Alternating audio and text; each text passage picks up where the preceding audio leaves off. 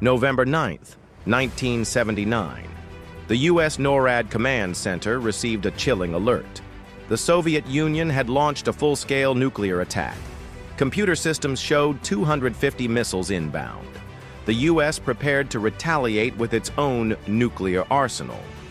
Bombers were launched and missile silos went on high alert. Everyone thought this was it, nuclear Armageddon. But one officer, General William Odom, noticed something strange. None of the satellite systems showed incoming missiles. After a frantic investigation, they discovered the terrifying truth. It was all caused by a computer glitch. A training tape showing a simulated Soviet attack had accidentally played in the live system. The mistake could have triggered a nuclear war if cooler heads hadn't prevailed. The world had come within minutes of destruction, all because of a computer error. This close call served as a wake-up call.